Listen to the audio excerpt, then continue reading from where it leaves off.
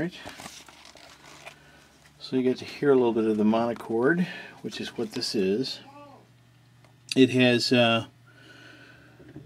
friction zither pins and a wrench that will come with it so you can tune it. It has 26 strings, and there's the other bridge. It has a little bit of this is spalted red birch. These pin hitches here and the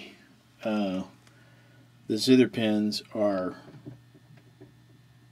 set into hard rock maple.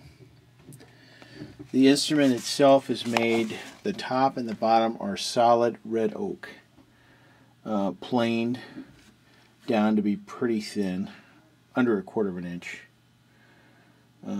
There's 26 strings, and the instrument is has a variety of string gauges on it, which I will list in the detail, so that you have more of a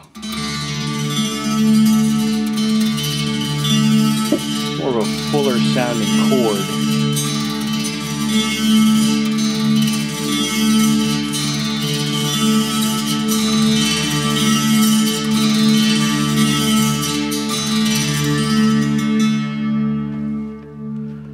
It is homemade. It has imperfections in it. The finish on top is just lightly sprayed lacquer.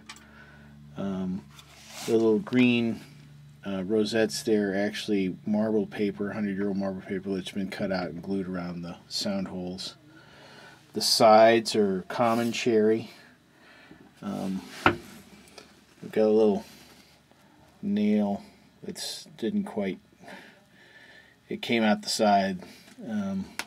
I pre-drilled it, and it's flush. It just doesn't it's sticking out. You can see it, but it's smooth. It's not going to snag your hand. So it's glued, but there's also copper tacks, copper nails. It's hard to see. Nailing on the bottom of the instrument. And there's rough plane marks, but it's smooth. So it has some unfinished characteristics to it. But then these blocks here are bloodwood. Let me see if I can turn it over to the end here.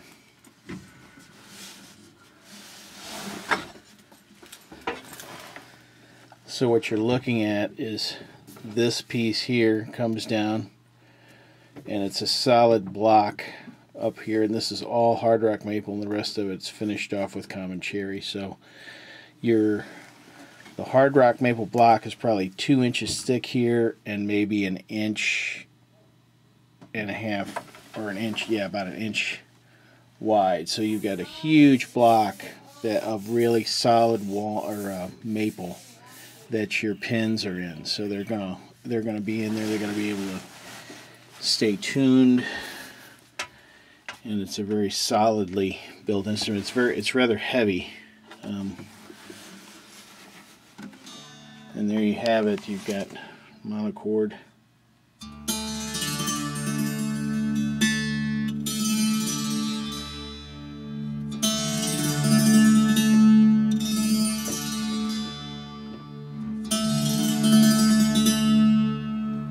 And it's tuned to D. You'd probably be able to go D, E, F maybe. Not much below. C might be a little floppy, and you go any higher and you're going to start breaking strings.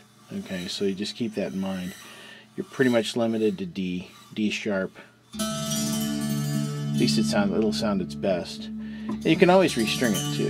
You know, you don't have to have all this. You can just put one set of the same gauge strings on it, and you'll have more of a monotone, you know. But this has a little bit of a bass, middle and high register strung like this. So.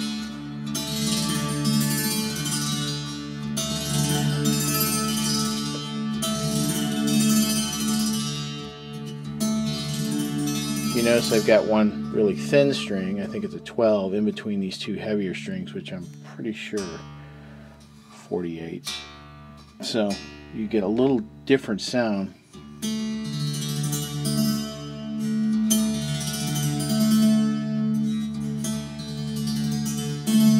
And also up here I've got some 23s right in the midst of 12s and or 16s and 12s.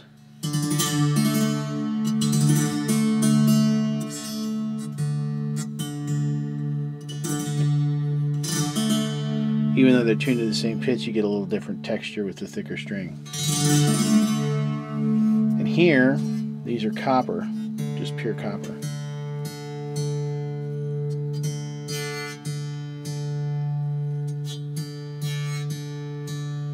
And I think they're 20 gauge.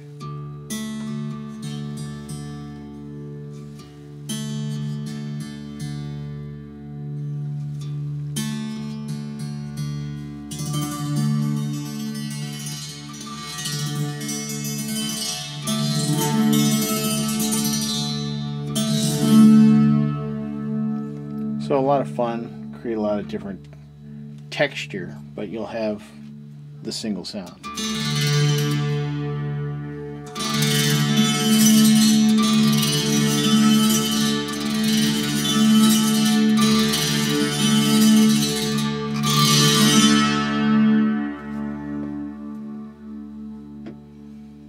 And it is not amplified, so it's a purely acoustic instrument. Thanks for watching.